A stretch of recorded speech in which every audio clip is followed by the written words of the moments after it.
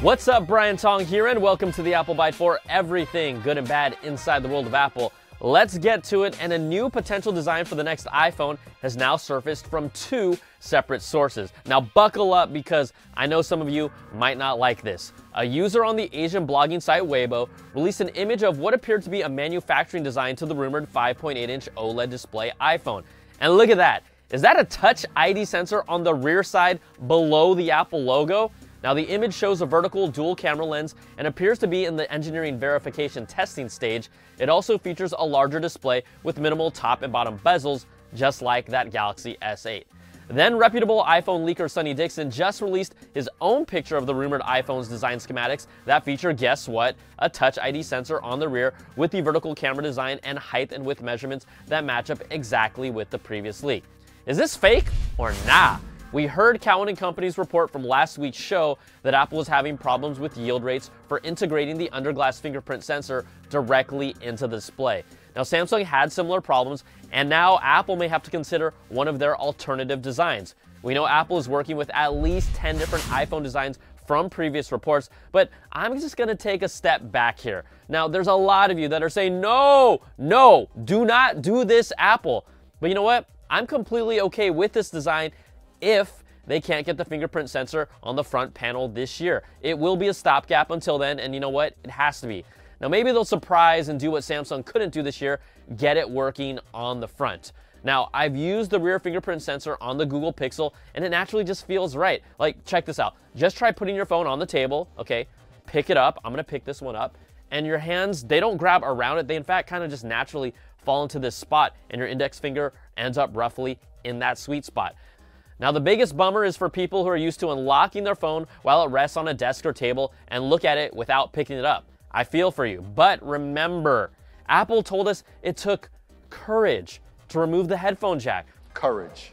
The courage to move on, do something new that betters all of us. And our team has tremendous courage. So maybe they'll call this move bravery.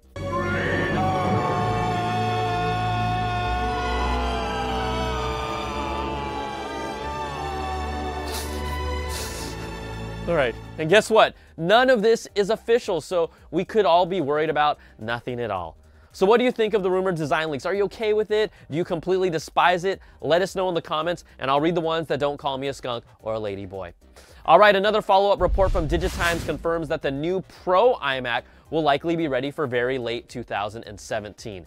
Described as a server grade, the new iMac will feature an Intel Xeon E3-1285 processor with ECC RAM up to 64 gigs and NVMe solid-state storage up to 2 terabytes with USB-C ports and support for a new AMD GPU. Now, the report adds that the consumer versions for the 21.5-inch and 27-inch sizes will be manufactured by Quanta and could launch in July or an August timeframe, but the Pro iMac will arrive at the end of the year. And if you've been holding out or haven't purchased a Mac since 2013, Apple is making iMovie, GarageBand, and iWorks apps for the Mac and iOS free for all users. I said free! Now, they've made these apps available to new Mac and iOS owners, but now everyone can get them. And speaking of free, I have to mention that Blizzard has made the original Starcraft available for free to promote the 4K remastered version of the game coming out later this year. Now, you know how many hours I played of this game instead of meeting girls, but check it out, it works. I downloaded it, you can play online, and it even includes the Brood Wars expansion. So just check out this link and you'll find the download for both Mac and Windows. All right, if you think that Apple has left the creative world in the dust because of its lack of powerhouse Mac support, there are still some cool stories about how creative pros are using the Apple's current product line for amazing work. Now check this out. Publisher Condé Nast unveiled the first ever travel publication cover to be shot on an iPhone 7 Plus.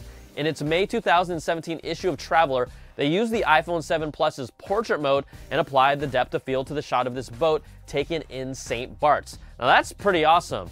Our good friend of the show, CNET's own videographer John Kim, uses his iPhone 7 Plus to take pictures of fish from Thai restaurants. And yeah, that was good. All right, and what about that iPad Pro, my favorite Apple product because that screen is so juicy? Artist, teacher, and sports fan Rob Jenneret III, who goes by the name Robzilla, uses the iPad Pro, the Apple Pencil, and Adobe Illustrator Draw to create some amazing illustrations of NBA superstars. He's done work for the Washington Wizards, who have no chance of getting to the NBA Finals, and my team, the Golden State Warriors, with everyone's favorite player, Kevin Durant, who left to join a team light years ahead of the entire NBA. Now, this is just amazing stuff. You can check out his work on his Instagram right here, and also, I can't wait for the Warriors blew a 3-1 lead comments. All right, that's going to do it for this week. You can email us at theapplebyte@cnet.com or tweet me at Brian Tong. And again, let us know how you feel about that iPhone rear Touch ID design. Thanks so much for watching. We'll catch you all next time for another Bite of the Apple.